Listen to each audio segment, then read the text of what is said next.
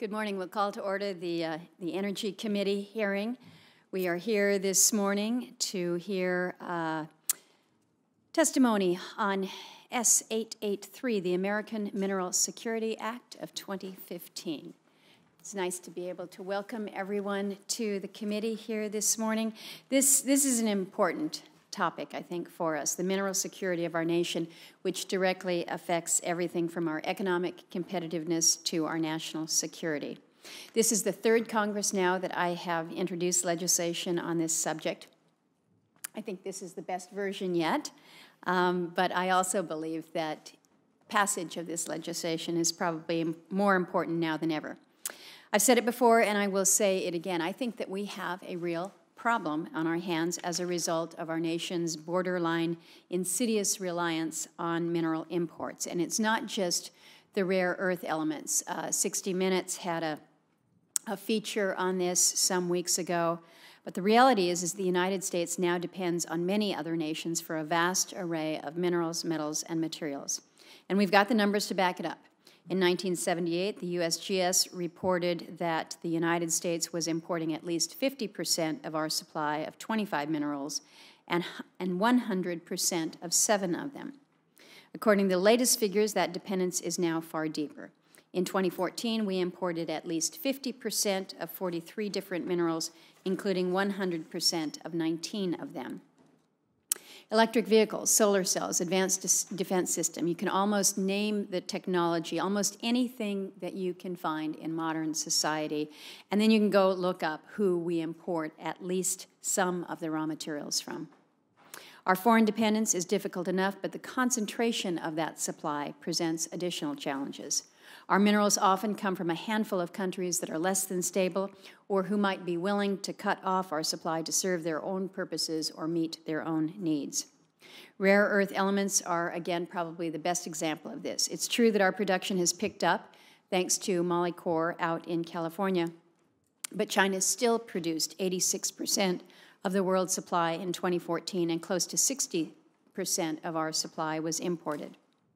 When I look at our foreign mineral dependence and where those minerals are coming from, I see reason after reason to be seriously concerned. It's not hard to foresee a day of reckoning when this will become real for all of us, when we simply cannot acquire a mineral or when the market for a mineral changes so dramatically that entire industries are affected.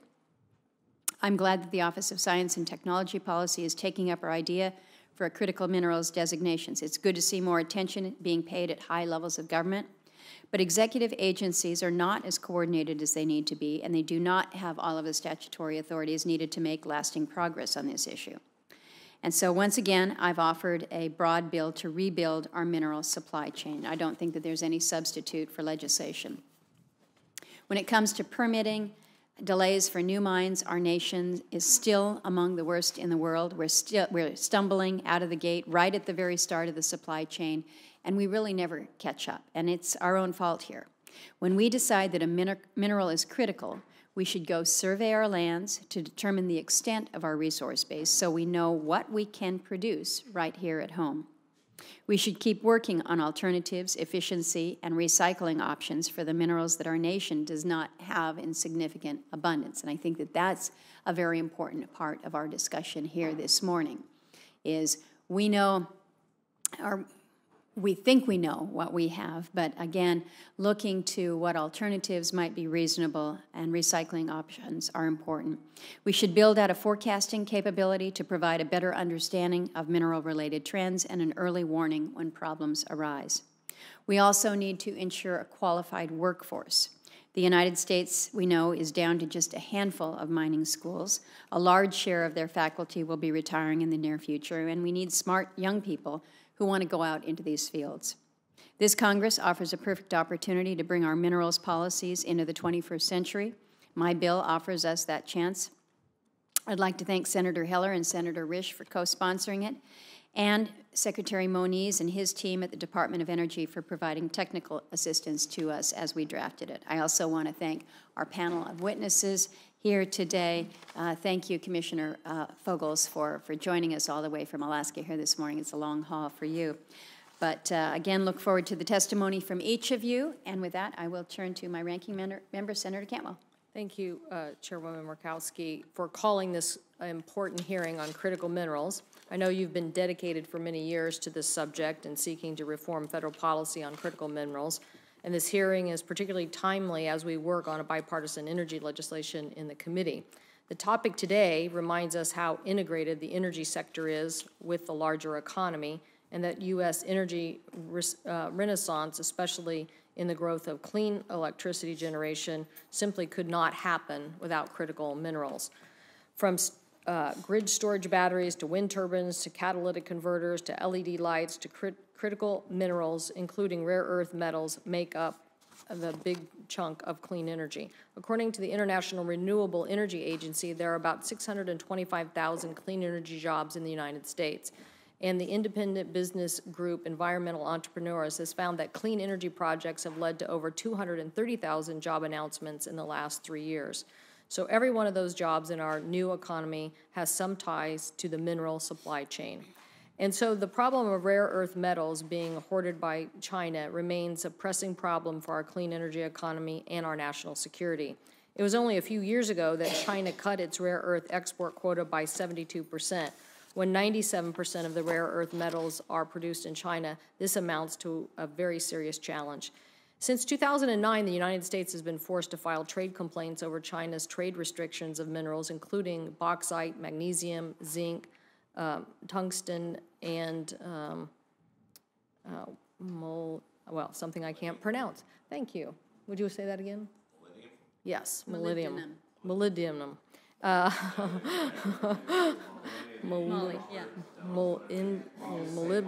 Molybdenum. Thank you. Only at the very last moment, after stretching out the dispute for years, did China comply with trade obligations under the World Trade Organization. In 2010, the European Commission went through an exercise similar to the one outlined in the chairman's bill, which proposes that U.S. Geological Survey establish a critical threshold for various minerals. This is an important step, but I think it's also key to recognize the dynamic nature of these supply chains. As new technologies and manufacturing processes alter these dynamics, the concept of critically similar shifts in the marketplace will also generate solutions. So getting this combination right between the public and the private sector initiatives is very important. In addition to pressing for stronger trade enforcement action to protect our supply chain, we can also do more to innovate here at home. If we can accelerate the development cycle for new materials, industry will be better able to navigate around the emerging criticals, whether there are challenges in the marketplace or not. This is part of the important work being done by the Department of Energy Critical Materials Hub, headquartered at Ames Laboratory in Iowa. The hub brings together a number of preeminent institutions in the United States, including Idaho and Oak Ridge National Labs and the Colorado School of Mines. So recycling is another important component of the strategy, and I think we're going to hear from you, Dr.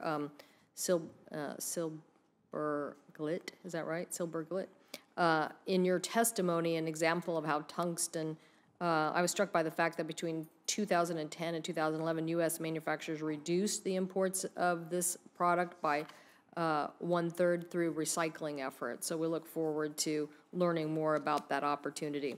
And I'm pleased that the introduced version of the bill, of the chairwoman's bill, maintains language about alternatives to critical minerals and the workforce needs, as she just mentioned, because this is also very important. The core function in the bill before us today establishes and maintains a critical minerals list, which Dr. Kimball's agency, the USGS, would be responsible for. So I look forward to hearing what USGS is able to do on the critical minerals within today's existing authority and how the bill would change that. And finally, I wanted to just make note, while I think this is an important act, I continue to believe that we need to do a better job overall of addressing our hard rock mining in the United States. According to the Forest Service, there are nearly 2,000 abandoned mines in my state, in Washington alone. And I believe we really need to have a more 21st century view of rock mining program.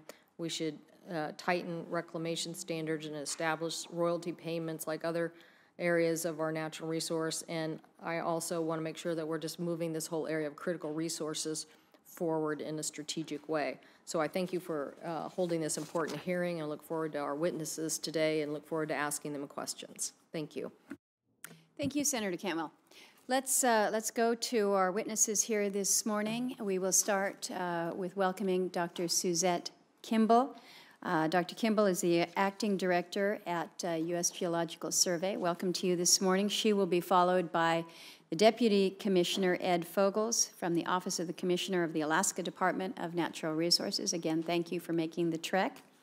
We next have Vice Admiral Kevin Cosgriff, President and CEO of the National Electrical Manufacturers Association, and Mr. Harry Conger, Red Conger, President of Freeport-McMoRan Americas on behalf of the National Mining Association. And wrapping up the panel will be Dr. Richard Silberglit, who is the Senior Physical Scientist at the RAND Corporation. So again, to each of you, welcome to the committee this morning. Dr. Kimball, we will begin with you for 5 minutes of comments. Your full written statement will be included as part of the record, and we will just go down, and then we will ask our series of questions. Dr. Kimball, welcome, and we appreciate your leadership at USGS. Well, thank you, and good morning, Chairman Murkowski. Pardon me? No. Better? Good morning, Chairman Murkowski, Ranking Member Cantwell, and members of the committee, and thank you for the opportunity to discuss the American Mineral Security Act of 2015. This bill directs the Secretaries of the Interior and Energy to perform a number of activities intended to support and enhance the nation's critical mineral supply chain, beginning with developing a methodology to determine which minerals are critical to the nation's economy. The Department of the Interior supports the goal of facilitating the development of critical minerals in an environmentally responsible manner. The activities directed by the bill would require resources and also would need to compete for funding with other priorities. The U.S. Geological Survey, USGS, is responsible for conducting research and collecting data on a wide variety of mineral resources. Studies include how and where deposits are formed, the interactions of minerals within the environment, and information to document current production and consumption of about 100 mineral commodities within the United States and around the world. This full spectrum of mineral resource science allows for a comprehensive understanding of the complete life cycle of mineral resources and materials. That is, resource formation, discovery, production, consumption, use, recycling, and reuse, and allows for an understanding of environmental issues of concern throughout the life cycle. The Bureau of Land Management, BLM, administers over 245 million surface acres of public land, primarily located in the 12 western states, including Alaska, as well as 700 million acres of subsurface mineral estate throughout the nation. The BLM manages mineral development under a number of different authorities. Each of these authorities, along with BLM regulations and guidance, provides a legal framework for the development of minerals, including critical minerals, on federal and Indian lands. The global demand for critical mineral commodities is on the rise, with increasing applications in consumer products, computers, automobiles, aircraft, and other advanced technologies. To better understand potential sources of critical mineral commodities, the USGS has completed studies of known domestic and global rare earth reserves, resources, and uses, which summarize basic geologic facts and materials flow issue related to rare earth element resources, one type of critical mineral. Other USGS studies analyze world trade and supply chains for other critical minerals, including lithium, platinum group metals, and tantalum. In 2014, the United States was 100% dependent on foreign suppliers for 19 mineral commodities and more than 50% dependent on foreign sources for an additional 24 mineral commodities. In 2008, a National Research Council Committee, funded largely by the USGS, developed a criticality matrix that combines supply risk with importance of use as a first step toward determining which mineral commodities are essential to the nation's economic and national security. This has been updated by subsequent studies and ongoing work by the Critical and Strategic Mineral Supply Chain Interagency Subcommittee of the National Science and Technology Council, which is co-chaired by the USGS on behalf of the Department of Interior. S-883 directs the Secretary of the Interior through the Director of the USGS to perform a number of actions that build on current USGS activities and capabilities, including the recent rare earths inventory. It also directs the BLM to improve the quality and timeliness of decisions regarding environmentally responsible development of critical minerals on federal lands.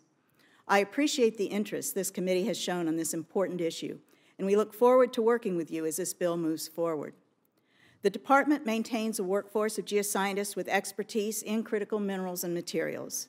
The department continuously collects, analyzes, and disseminates data and information on domestic and global rare earth and other critical mineral reserves and resources, on their production, consumption, and use. The department, through the USGS, stands ready to fulfill its role as the federal provider of unbiased research on known mineral resources, the assessment of undiscovered mineral resources, and information on domestic and global production and consumption of mineral resources for use in the global critical mineral supply chain analysis. The BLM is committed to implementing efficiencies for the environmentally responsible development of critical minerals on federal lands. Thank you very much for the opportunity to present the views of the department on S-883, and I look forward to your questions. Thank you. Thank you, Dr. Kimball. Next, let's go to Deputy Commissioner Fogels. Welcome. Thank you, Chairwoman Murkowski, Ranking Member Cantwell, and the honorable members of the Senate Committee on Energy and Natural Resources. My name is Ed Fogels, and I'm Deputy Commissioner of the Alaska Department of Natural Resources. And on behalf of Governor Bill Walker, thank you for this opportunity to testify in strong support of the American Mineral Security Act of 2015. I've also been entrusted by the 26 member states of the Interstate Mining Compact Commission to convey their strong support for Senate Bill 883 to the subcommittee and to express their gratitude for your leadership in this area. Senate Bill 883 identifies several important goals for the federal government related to strategic and critical minerals. We strongly endorse all of these goals. The USGS has found that as of 2014, the United States relied on imports for almost all of the 63 identified strategic and critical minerals. Furthermore, our reliance on imports is growing, as is our need for these minerals. Our over-reliance on imported minerals, however, is certainly not due to an absence of resource potential. In fact, many U.S. regions contain significant potential for strategic and critical minerals. With the reforms outlined in Senate Bill 883, this potential in Alaska and the other IMCC member states can be explored. The state of Alaska is blessed with vast mineral potential on its lands. Based on USGS estimates, if Alaska were a country, it would be in the top 10 in the world for coal, copper, lead, gold, zinc, and silver. In addition, Alaska has more than 70 known occurrences of rare earth elements and multiple occurrences of other strategic and critical minerals. Alaska has two exciting projects currently in pre-permitting. The Graphite 1 deposit is the largest graphite deposit in the U.S., and the Bocan Mountain project contains significant amounts of the heavy or more valuable rare earth elements. The state of Alaska has increased its efforts to incentivize and promote the development of strategic minerals in Alaska. I'd like to briefly touch on three of these lines of effort.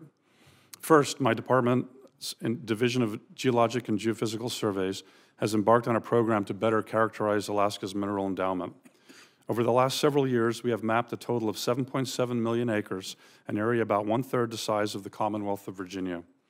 In addition, we have obtained modern geochemical analyses of nearly 10,000 archived and new samples, and much of this geochemical work has been in cooperation with the USGS. We have been working to make sure this data is readily available to governments, stakeholders, and the public. To this end, we have built a new geologic materials center in Alaska, which contains samples representing over 14 million feet of oil and gas drilling, 300,000 feet of core drilling from mineral projects, and over 200,000 surface samples. Senate Bill 883 will greatly enhance and support these types of efforts and initiatives on both state and federal lands. Second, federal partnerships have been critical to the success of our mapping efforts. These include the National Cooperative Geologic Mapping Program, the National Geological and Geophysical Data and Preservation Program. We have also partnered with the private sector and Alaska Native corporations to leverage mapping resources. We believe that Senate Bill 883 will encourage these kinds of partnerships. Third, DNR has pursued permitting reform to make our processes more timely, predictable, and efficient. Senate Bill 883 lays the framework for a federal analog. Here are some of our specific initiatives. We are working hard to improve the efficiency of our day-to-day permitting processes, and we have seen great success and have greatly reduced our permitting backlogs.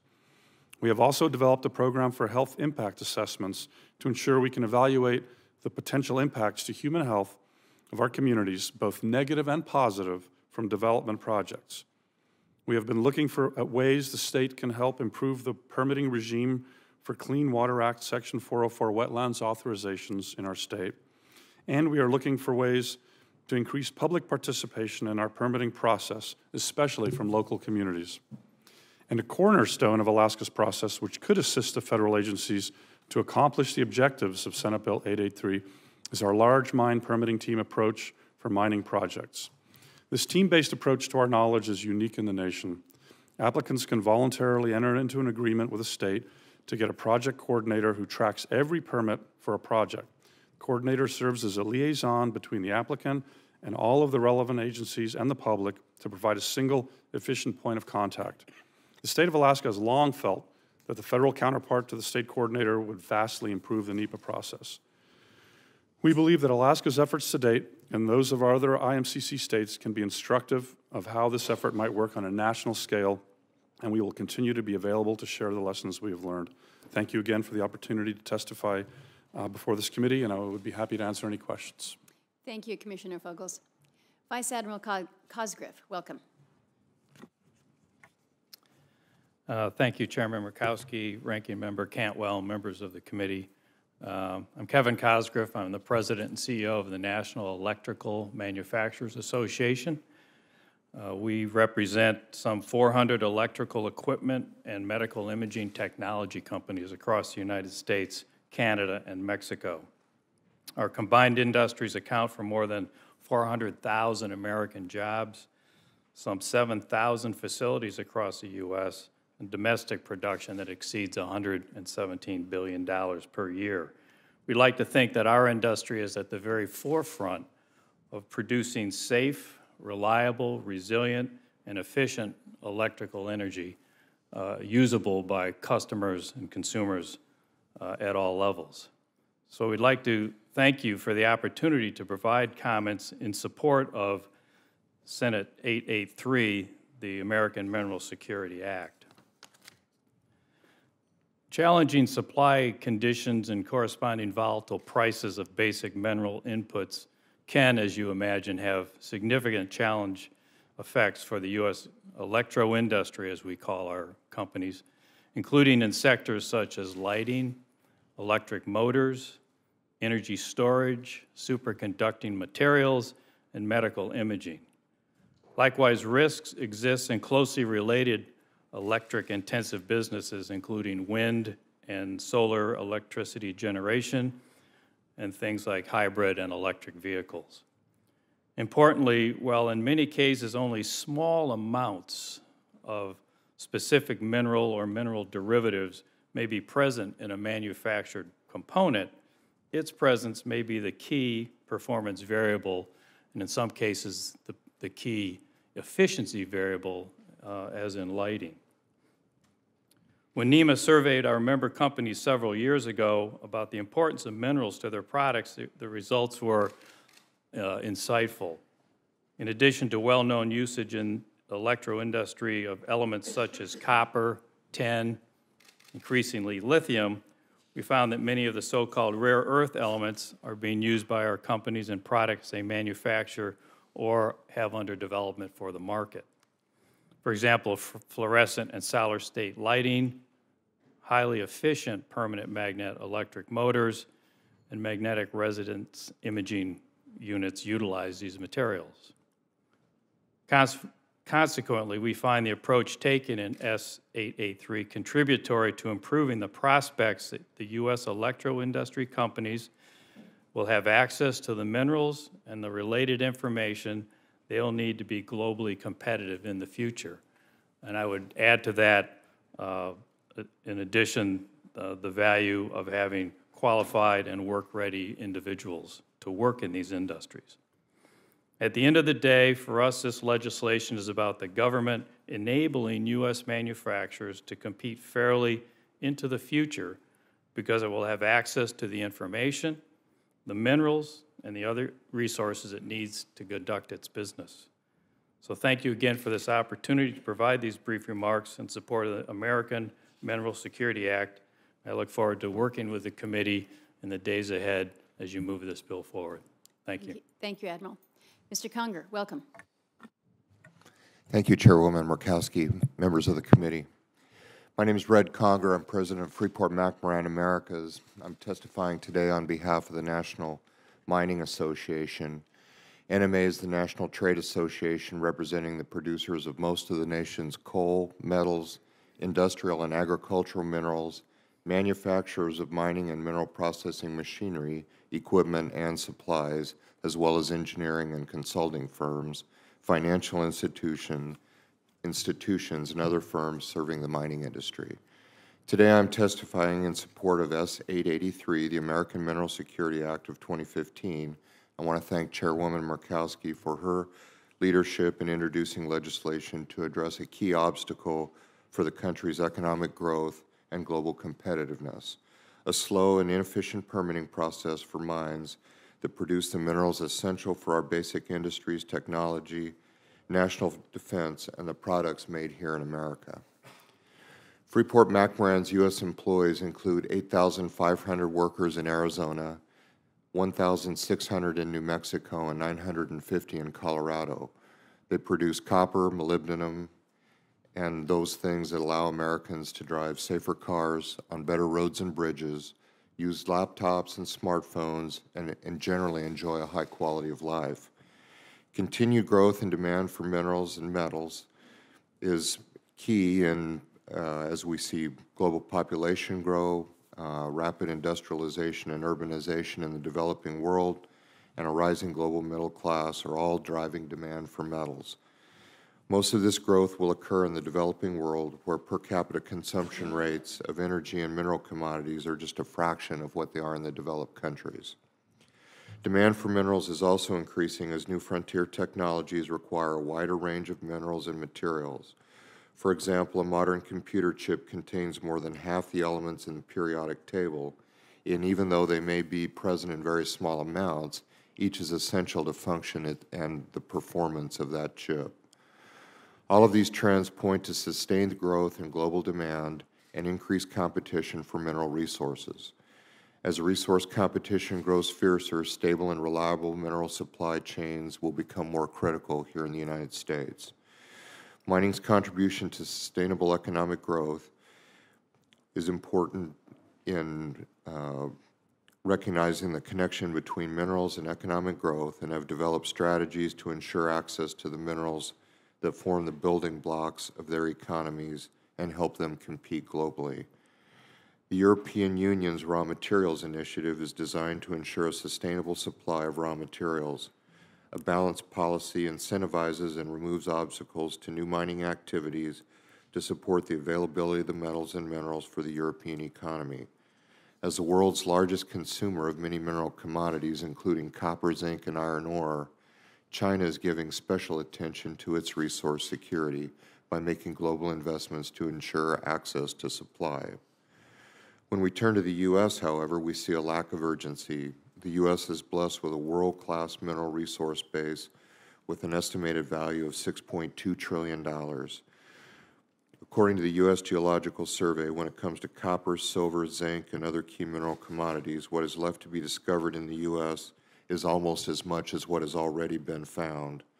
Frankly, I'm even more optimistic than the USGS. My experience over my 38-year career suggests we will exceed the USGS predictions in discovering those minerals here at home. However, since the Mining and Minerals Policy Act of 1970, the U.S. has struggled with establishing effective policies to foster and encourage private enterprise in the development of economically sound and stable domestic mining, minerals, metal, and mineral reclamation industries. The lack of enabling domestic policies carries consequences for the competitiveness of downstream industries that depend upon reliable supply chains. Our nation's import dependence for key mineral commodities has doubled over the past 2 decades. Much of our domestic mineral resources remain locked beneath our feet by an outdated and inefficient mining permitting system, plagued by unnecessary delays and redundancies at the local, state, and federal levels. NMA urges Congress to work together on enabling policies that ensure timely and responsible access to U.S. mineral and metal resources. If we do not and become increasingly marginalized as a supplier of these essential resources, the consequences are severe for our nation's global competitiveness. Thank you for the opportunity to testify today. Thank you, Mr. Conger. And finally, let's go to Dr. Silberglid. Welcome. Chairman Murkowski, Ranking Member Cantwell, and distinguished members of the committee, thank you for inviting me to testify this morning. My remarks will be based on a 2013 RAND study for the National Intelligence Council. I'd like first to define critical material. Although the United States has extensive mineral resources and is a leading global materials producer, we depend on imports for many materials that are critical inputs to manufacturing. The United States Geological Survey Minerals Commodity Summaries reports that more than 20 materials that are critical inputs to U.S. manufacturing are imported, most at a level greater than 50%. These are the critical materials to which I refer. Many of these critical materials are imported from countries that dominate mining and processing, often with greater than 50% of global production. In such cases, U.S. manufacturers are vulnerable to export restrictions that limit their access to these materials and that can result in two-tier pricing in which manufacturers in the exporting country have access to materials at lower prices than those charged for exports. This damages the international competitiveness of U.S. manufacturers and creates pressure to move manufacturing away from the U.S. and into the producing country. The dominant producer of greatest concern is China, with more than 50% of global production of 11 different critical materials.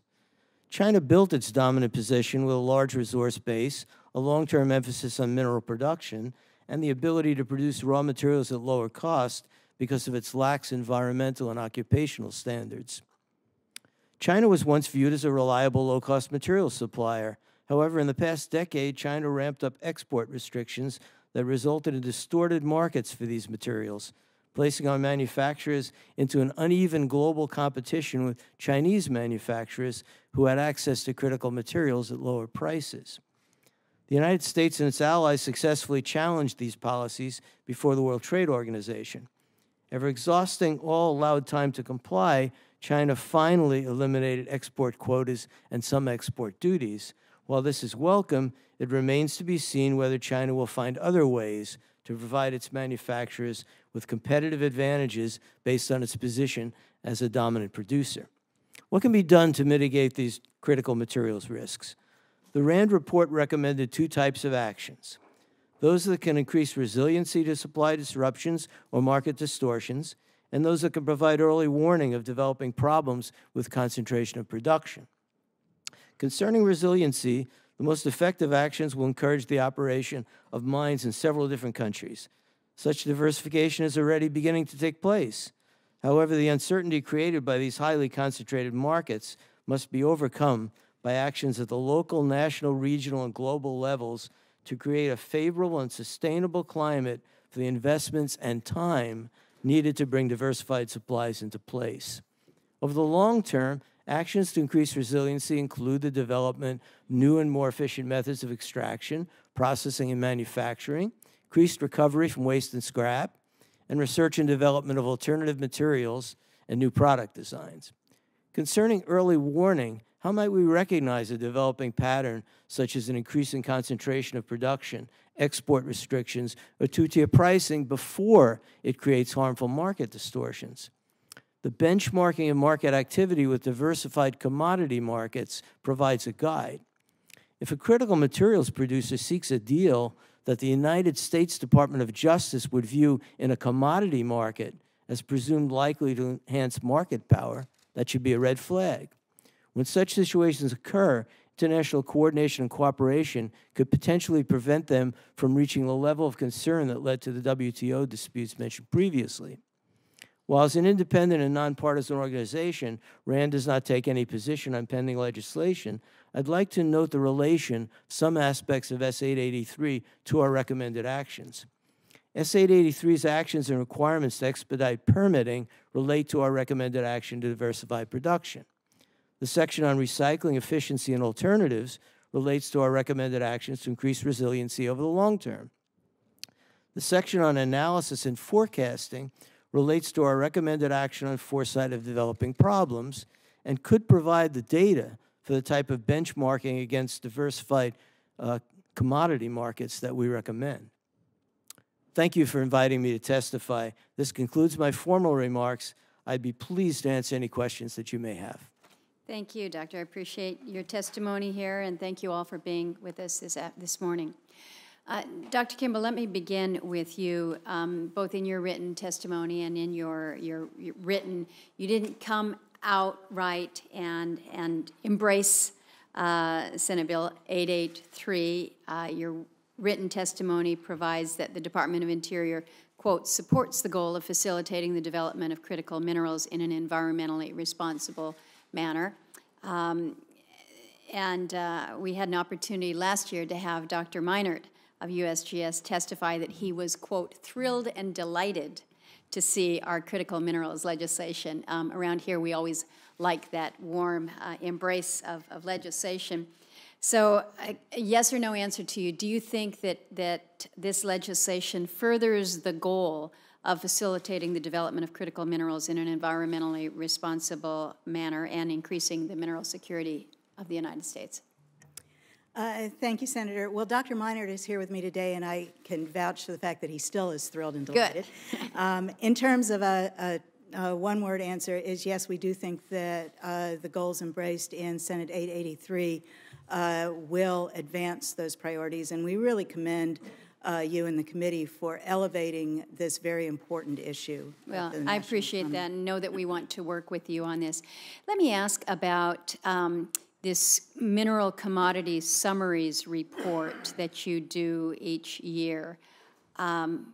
We've all agreed across the table here that our reliance on other countries in terms of our mineral needs is increasing. But when USGS reports that that we are seeing this increasing foreign mineral dependence, what happens?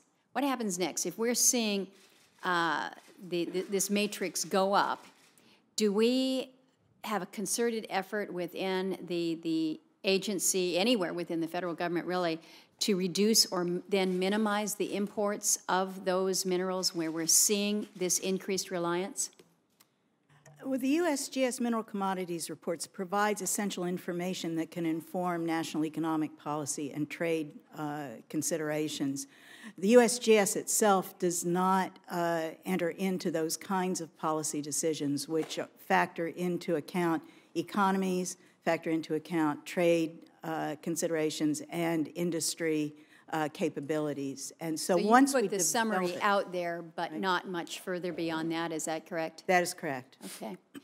Let me ask a little bit about permitting reform, because we've heard from many of you here at the table that permitting reform must be addressed. It takes an average of 7 to 10 years to permit a new mine here in this country.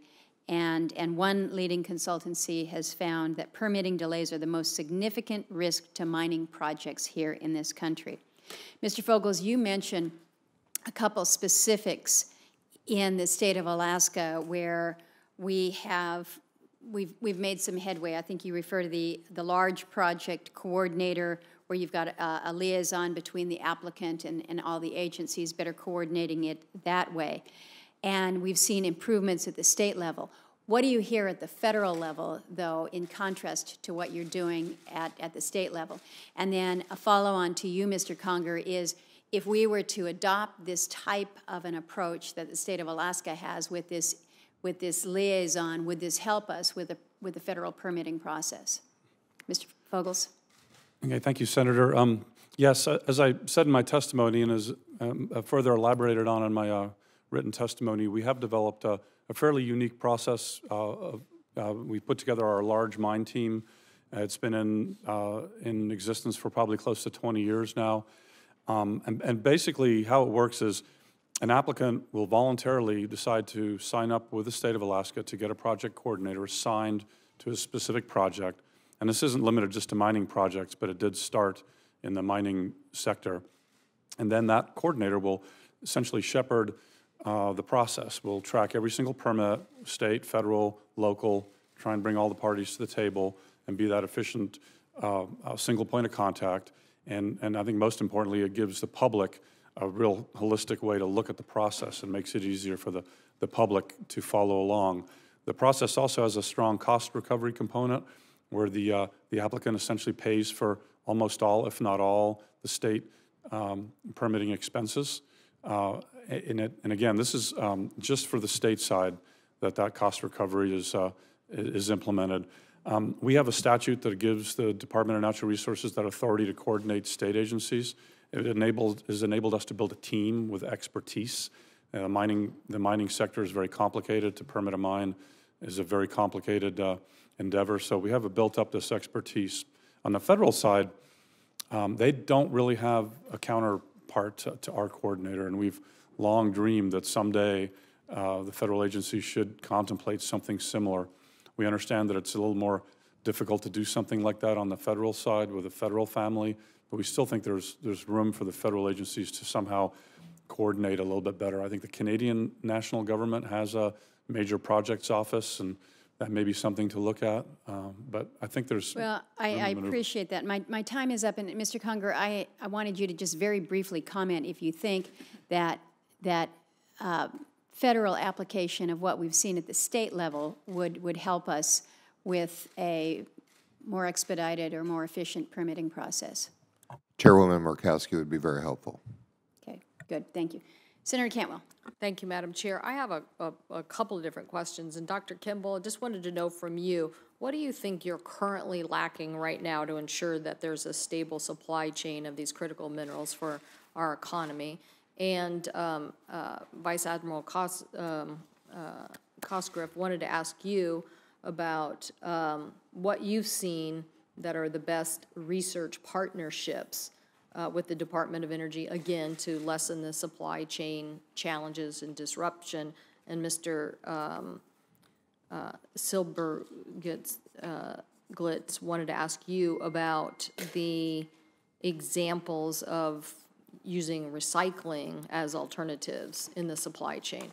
So obviously this is all about these industries that have to resource and keep this development going. So I just wanted to really hone in on that supply chain with those questions. Thank you, Senator Cantwell. We believe we actually have the adequate existing authorities to undertake the kinds of assessments and resource determinations around the critical minerals supply chain issues. And in fact, life cycle analysis is a fundamental part of our strategic plan for our mineral resources program.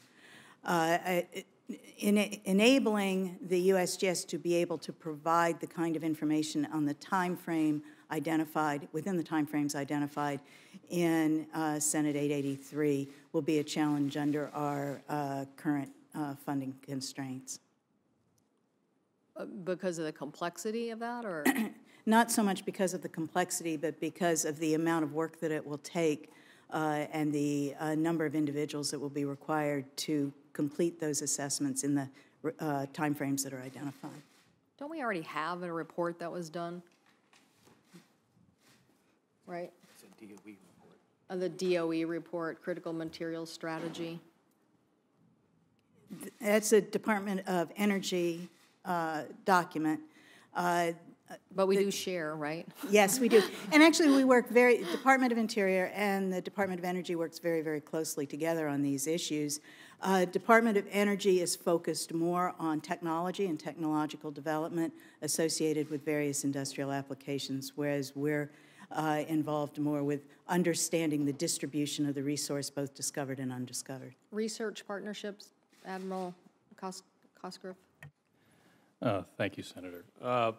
Well, the Critical Minerals Institute comes to mind in the context of this hearing and what they're working on. And in addition to that, which we welcome, we also have affiliations, our companies have affiliations with universities.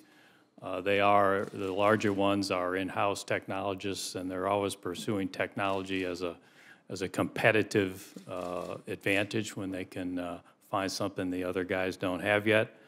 So all of this R&D is going to be important across the entire life of these minerals, from extraction. I'll defer to the gentleman on my left for that, but all the way through their life, their application in the manufacturing process, and then the sunset of that product at the end of life. And a good example is that of that is what NEMA members are doing with lighting in a number of states where we recover lights, extract minerals that would be environmentally dangerous, and dispose of it responsibly. Doctor, on the recycling aspect of the supply chain? Thank you, Senator. Recycling is certainly very important, and it's certainly market-driven today. And the case study of tungsten that you quoted in your remarks indicates that one can respond very rapidly. In fact, in some industries, the tungsten manufacturer that we talked to pointed out to us that they were already trying to substitute for tungsten as well as they could in cutting tools and using it as little as possible and using it as efficiently as possible. But then with the problems with the supply chain, they were able to start to recycle scrap and waste at an even greater rate. The USGS had done a study several years before, Dr. Kim Shed, and showed that the supply chain for tungsten has places where you can recycle. And so I agree that we should recycle as much as possible. It's a very good alternative. Thank you. Senator Capito. Thank you, Madam Chair, and thank the panel. And I'm going to start with Mr. Conger, please. Most of what we've heard in the panel discussion today has been in support of S883 for the reason I'm going to ask, in that the permitting process for new mines is very, very difficult to navigate. Generally speaking, you mentioned that you'd been in this business for several decades. Would you say, how does the United States compare to other countries? And we touched on this a little bit when it comes to permitting timelines for new mines. Thank you, Senator. First of all, the standards that we use throughout the world are based on U.S. standards. Most of the countries in the rest of the world have rapidly adopted the standards for the quality and the veracity of the regulations. What we find most different is the other countries that we work in have specific timelines for various aspects of the permitting process to be completed within, and they're adequate timeframes, 2-3 years typically. A lot of public involvement in those, so there's plenty of opportunity for everyone to be informed and arrive at the best, overall outcomes for the project. When we work on permitting here in the United States, there's absolutely no timeline estimates that you can make. The most recent property that we permitted and built from scratch in Arizona took 12 years to permit, and there's in many cases no ways to break the log jams that occur, and just takes a long time. Just so I understand the semi-science of this, and maybe Dr. Kimball, you can answer this for me. On the mineral, we've heard that most of the producing and most of the importing is from China. Is that because we don't actually have the minerals here, or is it what Mr. Conger was saying, that we just, investors and companies aren't investing here because of the uncertainty of the regulatory issues? Do we have these minerals here? Could we be dominating in this field? I think there's a combination of factors. In some cases, we do not have adequate resources to meet our needs domestically. In other cases, there are industry considerations in terms of practicality of extracting those resources. And in some cases, we have not completely mapped the full extent of the resources nationally, so we aren't able to make an assessment. So there are a number of factors that complicate. So would contributing on the last point that you made in terms of that we haven't adequately mapped, is that because we haven't placed a great enough priority on it? Is it because the supply's there from other countries? How would you perceive that? Again, there are a number of factors that affect that. We, in fact, have done national assessments on a number of minerals, identified as critical materials. Some other metals, copper and zinc, come to mind as ones where we have done national assessments. There is a timeline and a workload commitment associated with that. We've been very fortunate to have very good working relationships with industry, with other federal agencies, and with the university communities. But that coordination to move forward in a national context is not only complex, but it's a very, very large workload. Does the state of Alaska do your own mapping exploration? I mean, do you feel like this is necessary for us to move forward? Do we have to have the federal, or could we do it statewide with the federal sort of overseeing in terms of discovery? Absolutely, Senator. The state of Alaska does do its own mapping, very heavily partnering with the federal agencies such as the USGS. But I should make a point that as of today, we have mapped 17% of Alaska, 17%, and at a scale that's suitable for mineral exploration. And the remaining unmapped acreage in Alaska is equal to the states of Washington, Oregon, California, Nevada, and Arizona combined. You could probably even stick West Virginia in a little corner there and still be accurate. Let me just make a quick question. Somebody might be able to answer this in a yes or no. My perception of these types of minerals is that they're very expensive to purchase and could be a very lucrative business if we would get together, use this law to better coordinate and expedite our regulatory regime here. Is that true? Are most of them very expensive or not? Yes.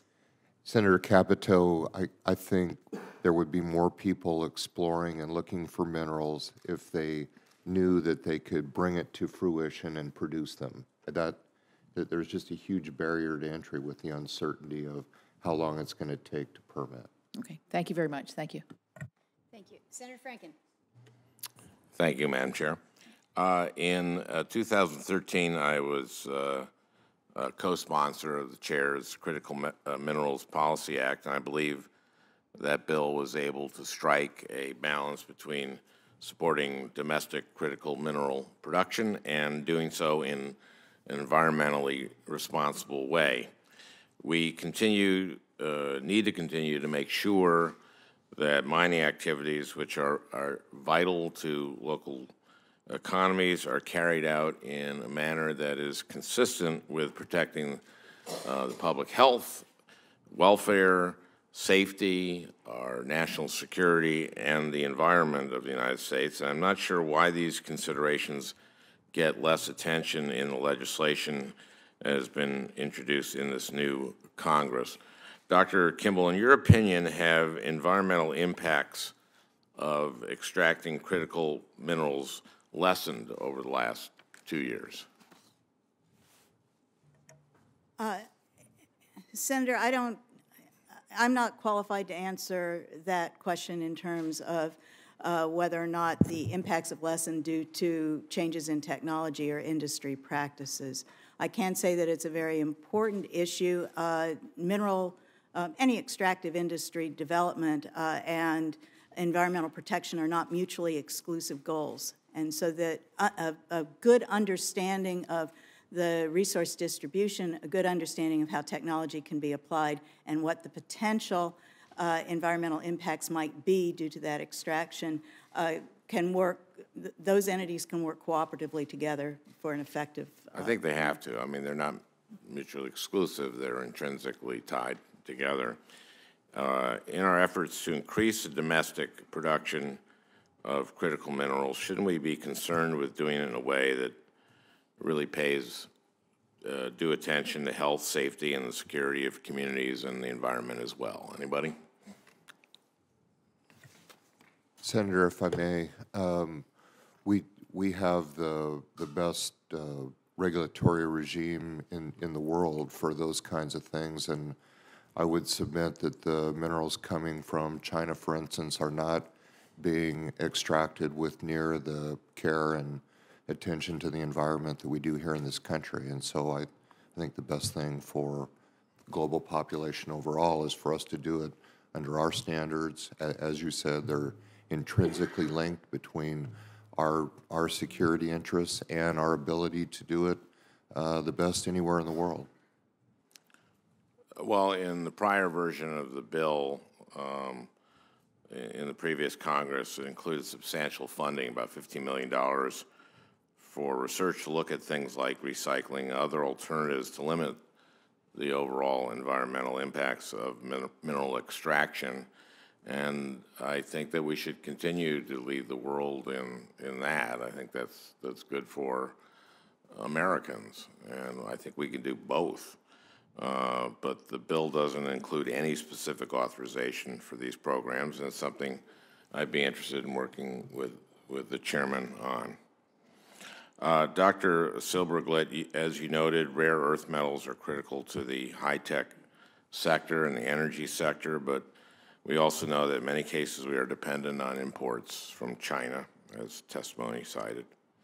In recent years, we've seen large price increase for these rare earth elements, and we need to make sure that our dependency doesn't harm our manufacturing sector. I know that there is a real risk when it comes to developing clean energy technologies. Dr. Silbergleit, can you talk about which particular clean energy technologies are most dependent on rare earth elements? Thank you, Senator. The report that the Senator just held up from the Department of Energy goes into that in a lot of detail. And many of the renewable energy technologies, such as wind energy, rely on and more energy efficiency projects, such as using substitutes for incandescent lighting. Phosphors are important. So there are a host of new energy technologies, as the Department of Energy and its national labs have documented, for which the rare earths are very important. Well, I see my time has run out, so I'll maybe include a couple of extra questions for the record. And thank you, Madam Chair. Senator Daines. Madam Chair, thank you. Mr. Conger, according to recent studies, metal mining in Montana has contributed $403 million, that was his 2012 numbers, in tax revenues, and non-metal mining contributes $128 million. That includes $288 million of state and local taxes. Metal and non-metal mining has created nearly 20,000 jobs in Montana, including 8,500 direct jobs. These are good-paying jobs, and in fact, in Montana, we know this balance between developing our natural resources with responsible environmental stewardship is the only option, as access to our state's one-of-a-kind public lands is crucial to our state's tourism economy and our very way of life. It's critical that mining operators in Montana are engaged members of the community, and responsible stewards of the resource. In fact, in the Stillwater Mining Company, mining one of only 2 of the platinum and palladium resources in all of North America, recently received BLM's Hard Rock Mineral Community Outreach and Economic Security Award in October of 2014. I visited the operation. These are great jobs. They do so much for the community. And this mining is occurring right in the backdrop of the Absaroka-Beartooth Wilderness area.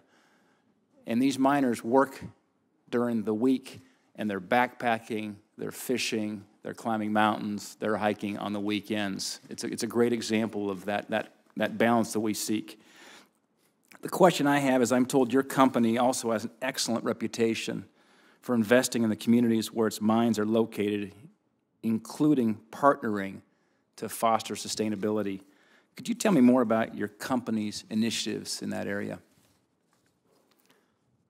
Thank you, Senator Daines, and we're certainly proud to have Stillwater Mining as a member of the National Mining Association. So congratulations on those achievements.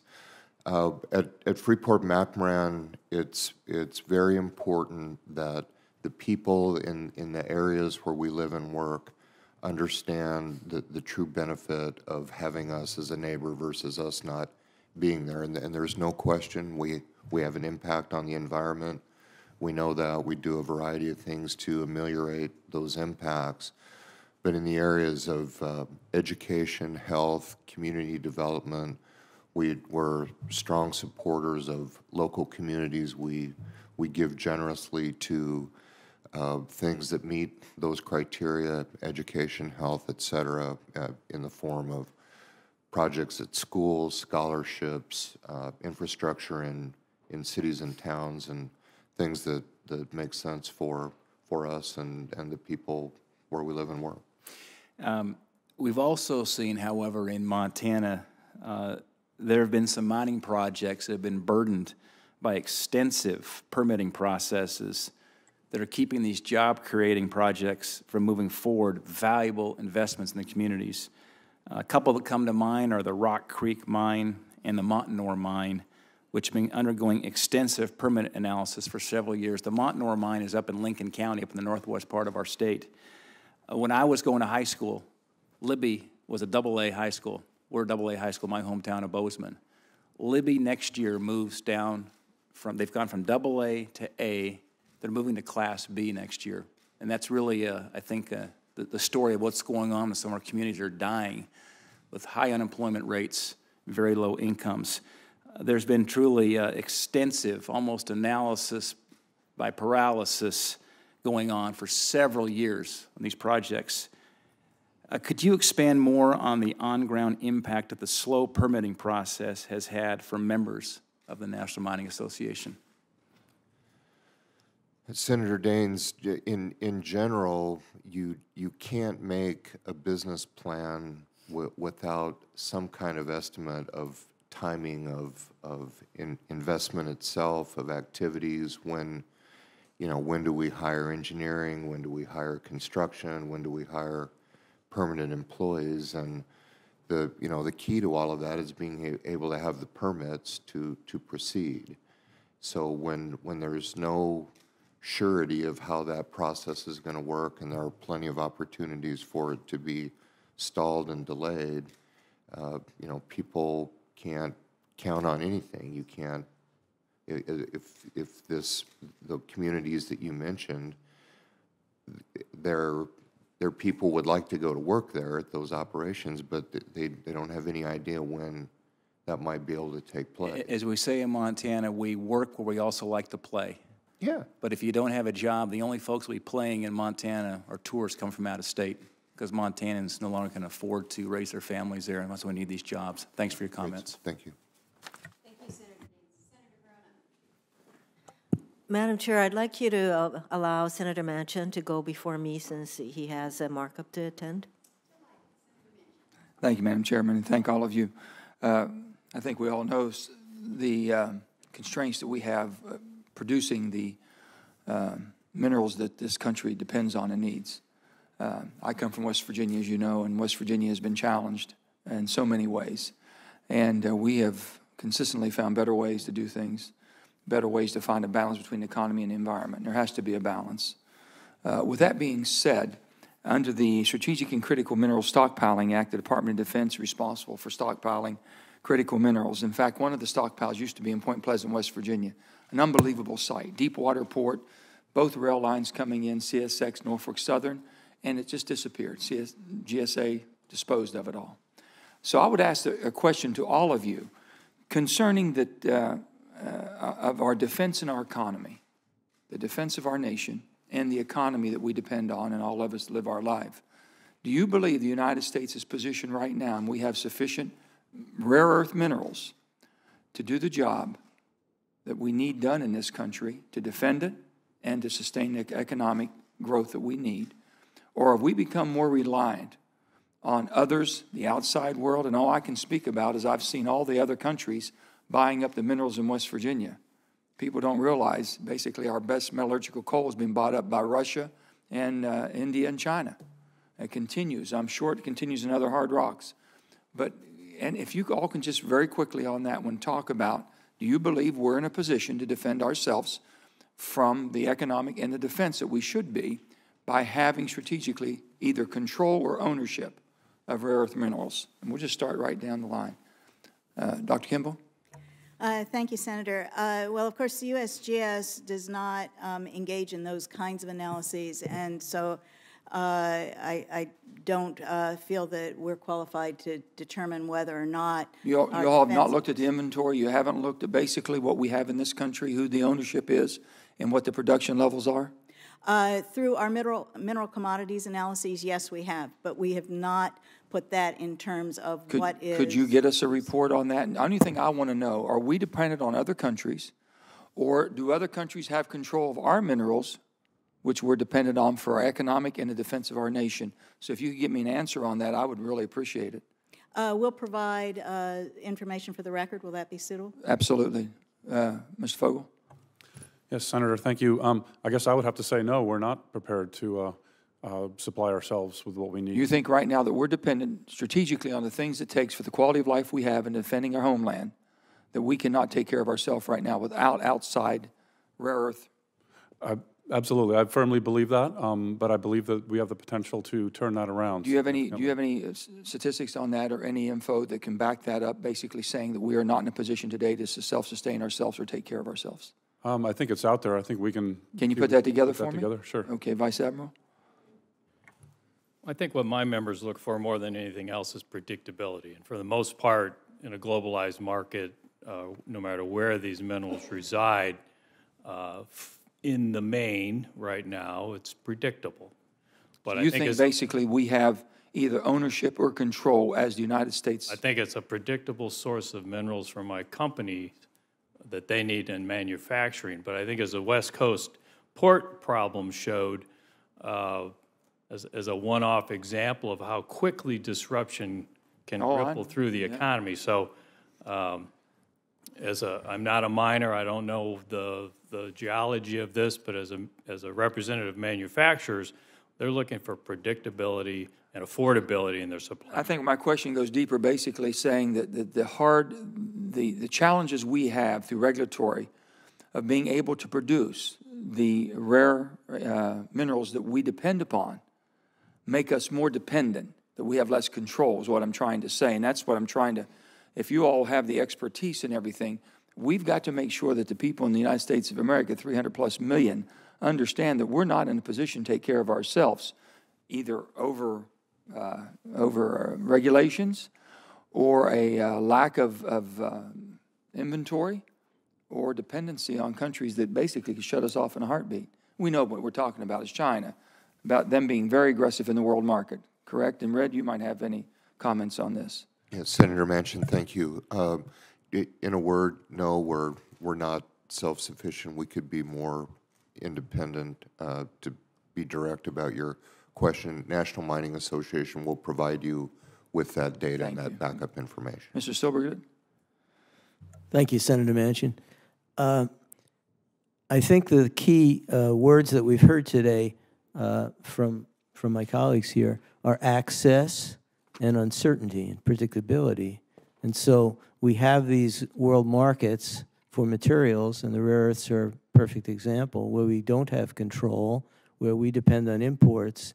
And if that market were a fair marketplace and our companies could have access at the same price that anyone else would pay, then I think we would have no problem. We don't have to control it ourselves, but that isn't currently the case, as we said in our report.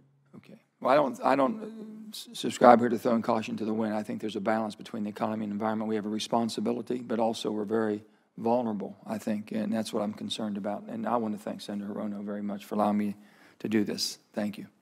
Thank you, Senator Manchin. I think your questions get right to the heart of why we want to have this legislation, because there is a vulnerability and it is very real. So, Senator Hirono, thank you for generously letting your colleague precede you. Go ahead. Thank you, Madam Chair. This is a question for Vice Admiral Cosgrove.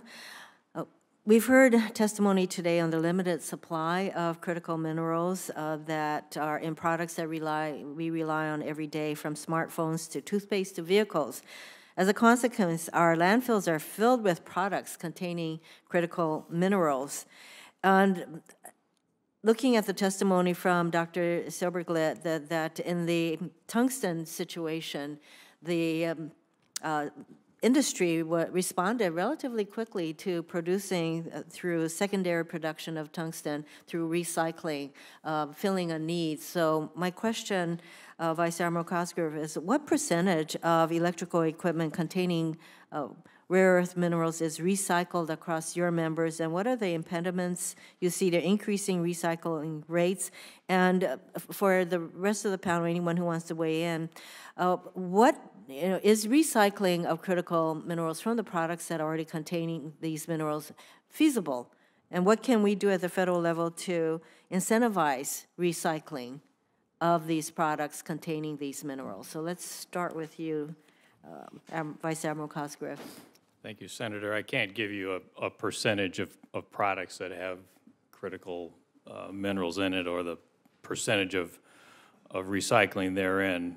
We will do our best. It's probably not very much. Well, we will do our best to get that information to the committee, because I think it's a very good question and a very right question about the responsibility we all have, suppliers, manufacturers, and users, to make sure at the end of life of these products, for environmental reasons and increasingly for other reasons, in this case the rarity of a key substance in that product, to do our level best to recover that.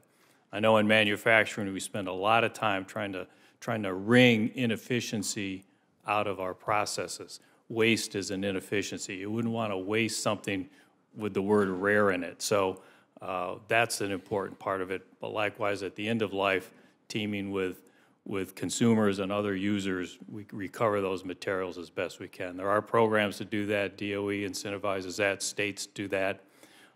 There is some research being done on that. I would encourage and congratulate the committee on addressing that whole life cycle approach to these products, these materials. You say that there are already federal incentives to recycling, such as? In the case of not for, the ones I'm familiar with are for environmental reasons, for recovering materials and lighting systems, and I will find out on the critical materials from the manufacturer's point of view. Do any of the other panelists want to weigh in on how feasible is it to recycle more of the products to get critical minerals out of these products?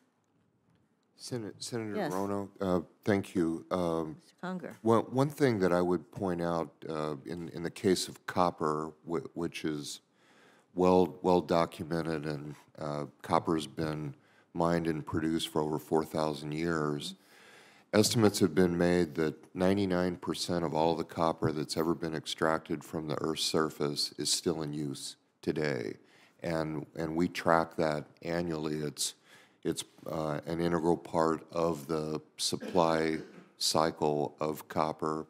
Wires, you tear down something that has copper wires in it, for instance, or an old motor. You take that, put it back into the supply chain, and that ends up constituting about 10% of the total marketplace. So what I would point out is, yes, recycling is important. We need to continue to encourage people to recycle and facilitate recycling, but it's not going to replace the growing demand that the world's population has for all of these things.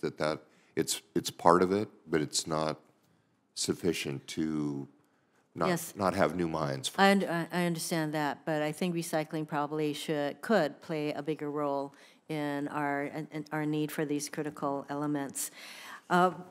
I have another question about, the Department of Energy in 2011 and under Chair Murkowski's bill would require the DOE to identify and develop alternative minerals and energy technologies that are less reliant on minerals that could face supply restrictions. So perhaps, again, Vice Admiral Cosgrove, you can let us know how much progress has been made within the manufacturing industry on finding these alternative minerals and manufacturing techniques that would be less dependent on critical minerals.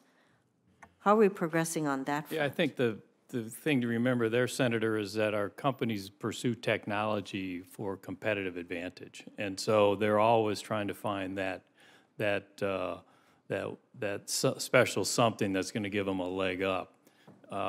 Pick on lighting again. In the case of LEDs, we do use these rare earth elements to help us tune the light to get the right colors, to get the right mix of colors, so that white light looks like white light to your eyes, and not some off shade that drives consumers crazy.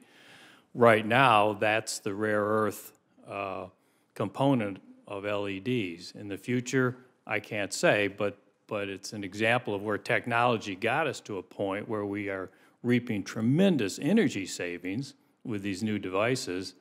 And I think it's logical to think that our companies will continue to pursue alternatives to something that's going to be expensive to source, rare earth elements. Mm-hmm. Okay. Thank you, Madam Chair. Thank you, Madam Chair. As we've discussed this morning, the innovative use of minerals is expanding rapidly, from advanced defense technology to cutting-edge clean energy developments. New uses are cropping up with increasing frequency. We depend on these valuable materials every day for components in phones, computers, roads, and that means we count on having a steady supply of them. For many of these minerals, we know that's not a problem. We know that our manufacturers and researchers will have access to them at reasonable prices for the foreseeable future. But for others, we don't have much choice except to use unreliable foreign sources and to accept the risks that come along with that. That's why it is so important that we invest in developing alternatives to critical materials and finding other ways to reduce our reliance on overseas suppliers. Northeastern University in Boston, for example, has conducted important research on rare earth minerals, focusing on potential substitutes for these minerals in ultra-strong magnets that are now used in everything from hybrid cars to headphones to jet engines. Dr. Silbergleit, given how reliant we are on importing critical minerals, can you explain how high-quality research can reduce the risks associated with supply shortages and disruptions? Thank you, Senator Warren. Research can reduce the risks in several ways. One is to reduce the amount that we use simply by using the same material more efficiently with a better product design, and this is going on in the tungsten industry for many years, and it's accelerated because of the situation you described. Another is to be more efficient in the way we actually produce these materials, right? We talked about better ways to actually produce the material, to do it in a more environmentally sound way, to process it more efficiently so that we essentially get more out of what's in the ground, right?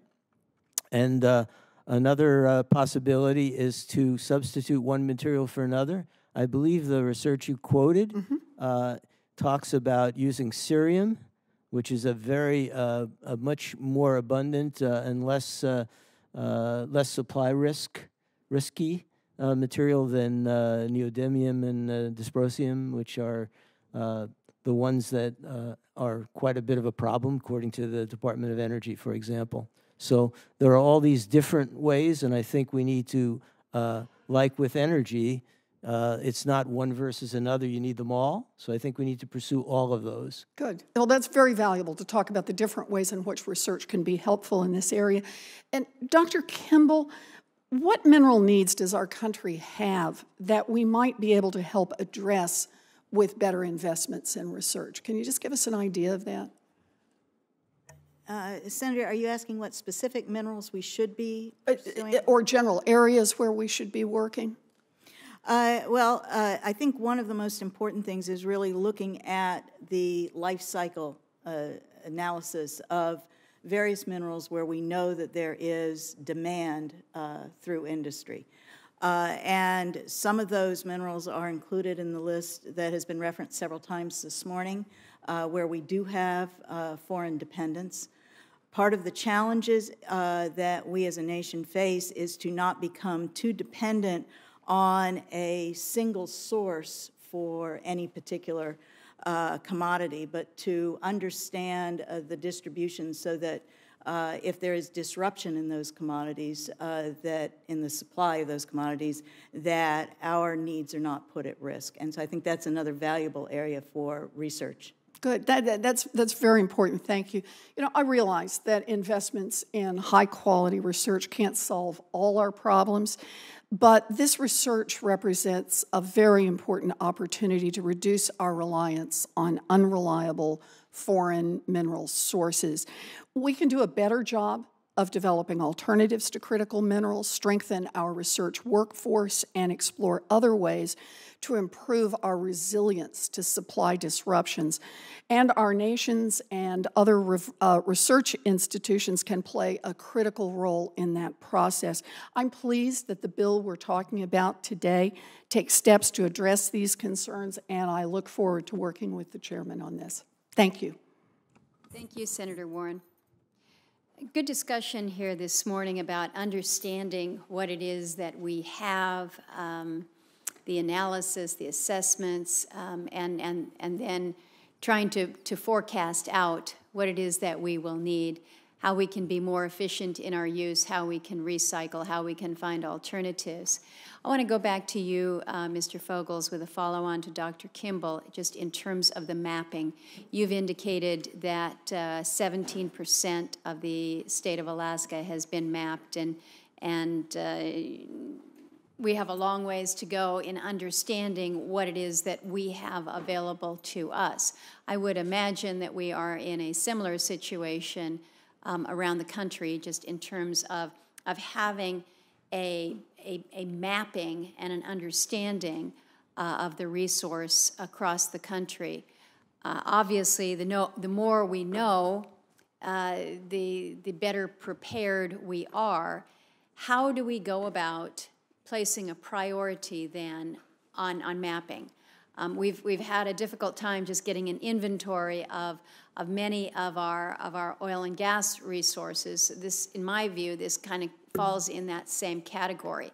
Is it something, and I think this goes to Senator Capito's point, where if the federal government isn't doing it, we rely on the states to do it.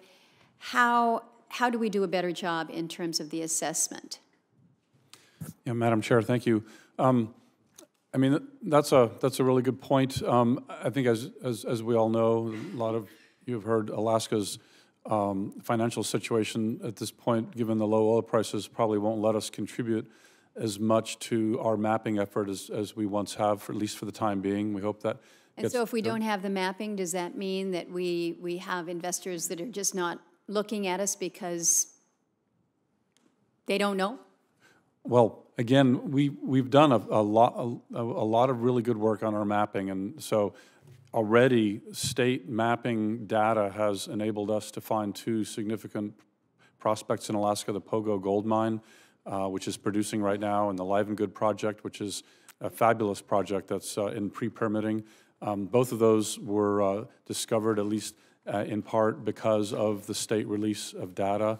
We have other projects such as the Richardson Highway area, where a company recently staked 23,000 acres of mining claims based on state data. So existing state data is still driving, driving investment in Alaska, and will continue to do so. What about on the federal side?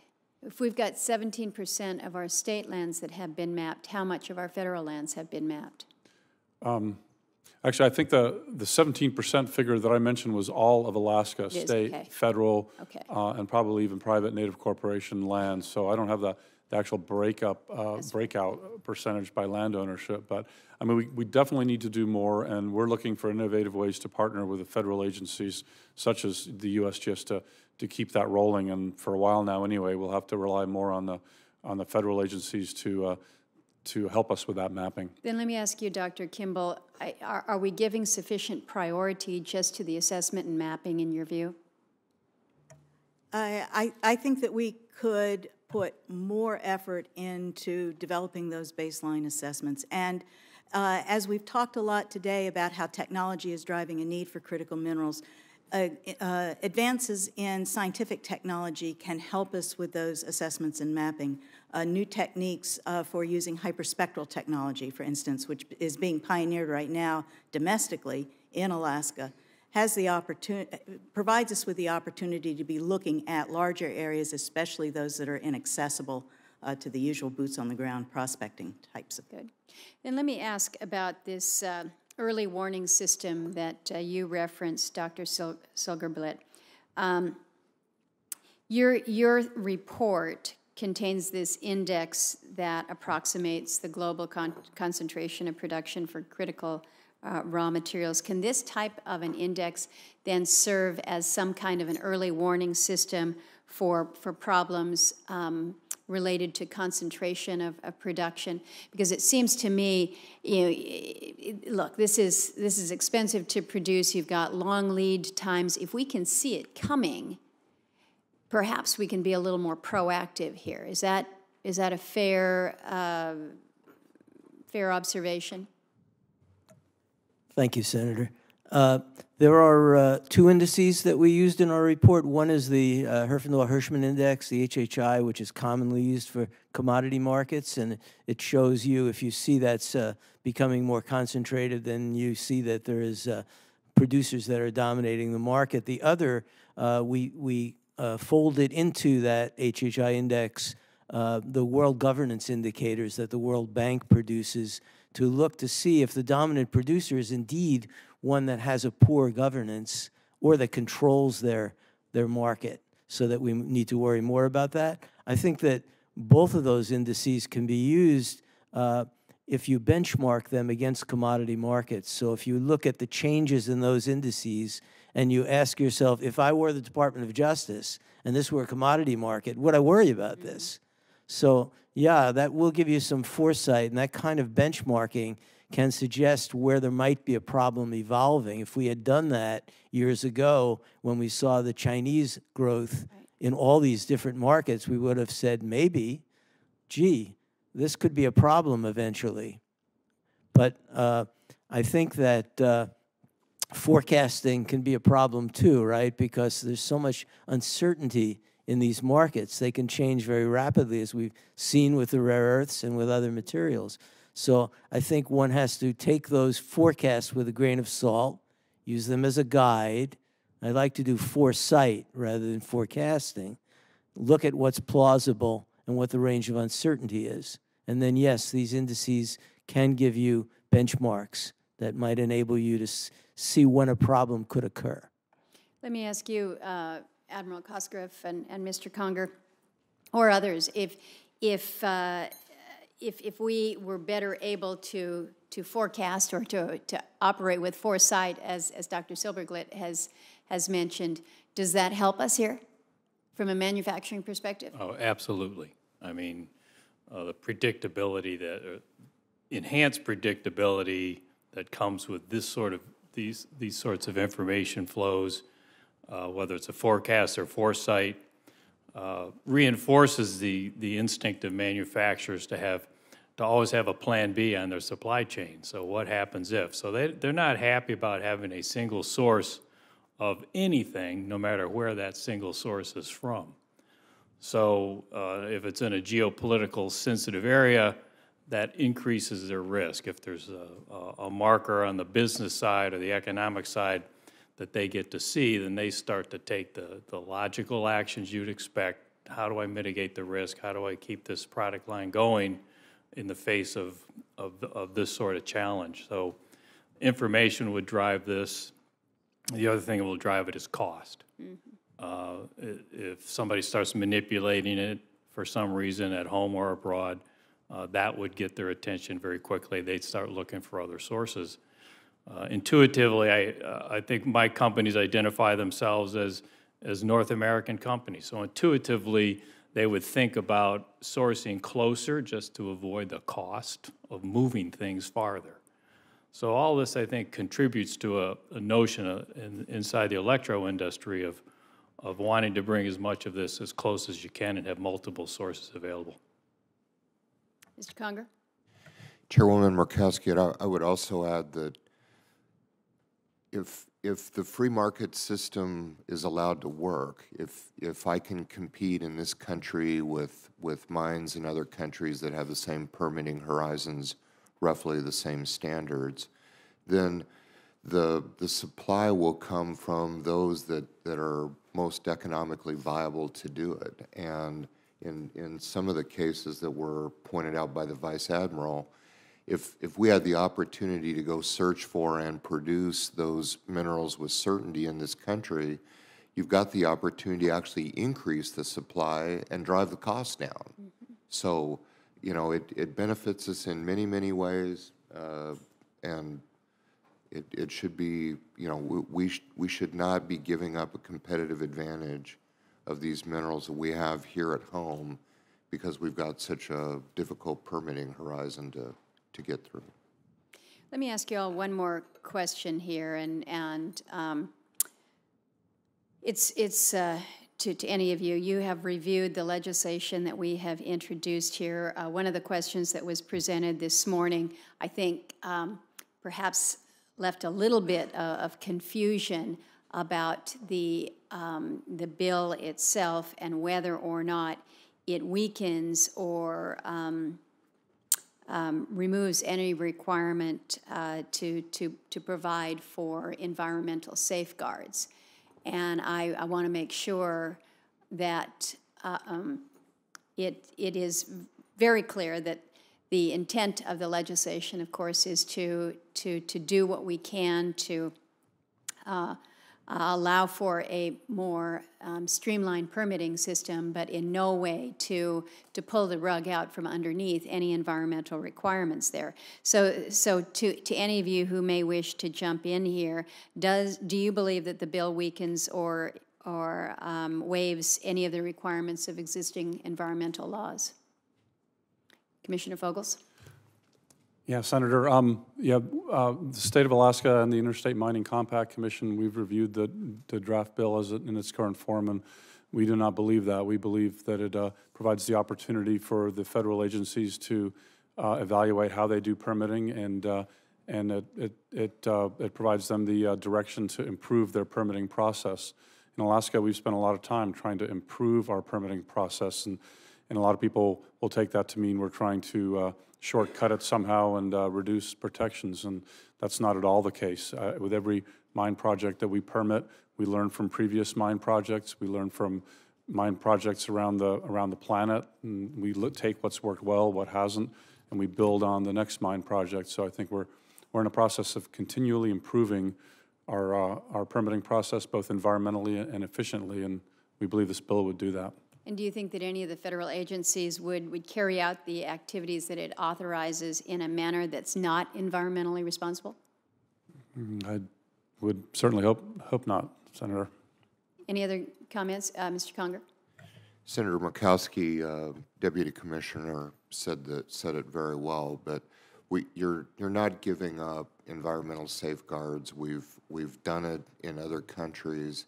It's all about a view to working through a process to get to an end point, not to just keep going through the process with various agencies all on their own different path. The suggestions that have been made here is that we can coordinate that, we can eliminate duplication, delays that come from that, and have the same or better outcomes in less time, but certainly not less safeguards. Admiral Cosgrave. I know this isn't the question you asked, but something that's very much on the minds of my members is addressed in the bill, which is the workforce development. And I would congratulate you on that and just suggest that when we think about that, sort of the poster child becomes STEM, which almost by definition tends one to move in the direction of college and advanced degrees. But a challenge across the electro and medical imaging industry is the production workforce readiness too, which is a different part of the education spectrum. So we commend the committee on addressing the criticality. This is a generational shift occurring in our industry, and we are actively exploring any and all good ideas and opportunities as a team with jurisdictions at all levels and educators to see if we can get this right. Well, I thank you for bringing that up because it is an absolutely vital piece, not only to this legislation, but again, when we look at our workforce that is out there, this is an area that I think is very important that we be weighing in and addressing. I want to thank you each for your contribution here this morning in discussing these issues. And we talk a lot here in the Congress about made in America. We want everything to be made in America. We talk a lot about we don't like outsourcing. We want to bring everything back. And I think it's so important that we recognize that so many of the basics that we all start out with our phones or whatever, we wouldn't be able to utilize them were it not for the guts of them. And where do those guts come from? It comes from the ground. And if we have greater opportunity to take that from the ground here and do so in an environmentally responsible way, which, as you have stated, Mr. Conger, we have higher standards here than elsewhere around the world. It seems we don't have a problem taking it from another country where their environmental laws may be lax or their work safety or their labor laws are abysmal. But we will take the resource because we have to have it. We have to have it for our computer technologies. We have to have it for our renewable energy projects. And we're just going to turn a blind eye to how it came to us. I don't think that that's responsible. I don't think that that's how we should be operating when we have that resource, when we have that potential. So I think it's incumbent upon us. How are we going to define exactly what that potential is? How do we ensure that we not only know what is in the ground, but how we use responsibly what we then take for purposes of recycling, how we are smart that way. I do think that we've got opportunities through our laboratories, through DOE, to doing more to build out these technologies that will allow us greater opportunities for recycling. Looking to what those alternatives are. But I'm also very cognizant.